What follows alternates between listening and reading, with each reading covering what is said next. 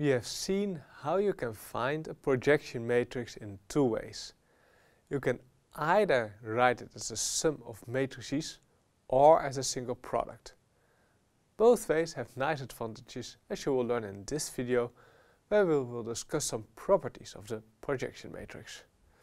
So first of all, if you have your W as a span of U1 up to UN, you have to make sure you have an orthonormal basis. So if you don't have it, use Gram-Schmidt first and normalize then. So until you have an orthonormal basis. And then we have learned how you can find your projection matrix. You use your U1 up to UN as follows. Either you compute U1 times U1 transpose and U2 times U2 transpose and so on, and add them up as a sum of n matrices. It's one way to find your projection matrix. Or second way, form your matrix U and compute U times U transpose. Well, second way looks easier, of course, but let's look at an interesting property of the first way first. So what's going on here? Well, let's do it with only U1 and U2 in order to make the figure a bit easier. Then we can write our Y as a linear combination of U1 and U2. Then we can that means that the Y is a combination of C1 U1 over here and C2 U2 over here, where the C1 U1 is the orthogonal projection of Y on U1 and C2 times U2 is the orthogonal projection of Y onto U2. Okay, now we have only U1 and U2, so our P becomes P1 plus P2, where P1 is U1 times U1 transpose and P2 is U2 times U2 transpose. Now, what happens if we compute, for example, P1 times Y?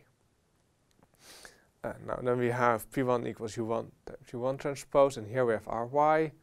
You can work out the product, so you get a C1 U1 and put brackets a bit differently, U1 transpose U1 plus C2 U2 times U1 transpose times U2.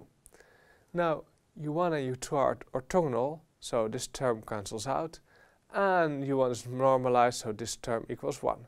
So you're left with C1 U1. So what does P1 do?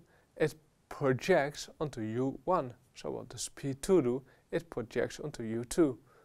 So this way of writing your projection matrix as P1 plus P2 up till Pn means that you write it as a sum of matrices that project on U1, on U2, on U3. So these P1, P2 and so on have a very clear interpretation as projection matrix on the single basis vectors. And that's why it's a nice way to write P as a sum of those projection matrices on the separate vectors. Now the other way also has advantages, like the second way. For example, if you write P equals U times U transpose, then something nice happens if you compute P squared. So here we have one P, here we have another P. But you're using an orthogonal matrix, so U transpose times U is the identity matrix over here. So P squared equals U I U transpose, so U times U transpose equals P. So P squared equals P.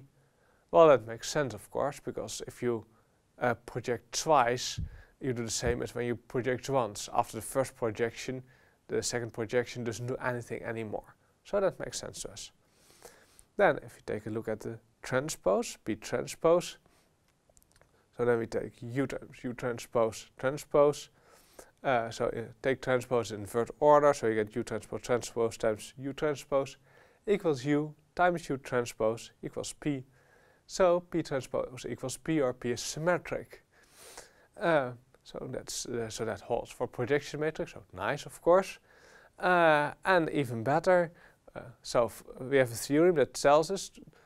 So if P squared equals P and P transpose equals P, then also we know that P is a projection matrix. It also holds vice versa. So seeing this direction, well, we just saw it. If you have a projection matrix, then these two properties hold. And if these two properties hold, then P is a projection matrix. So those are in fact equivalent.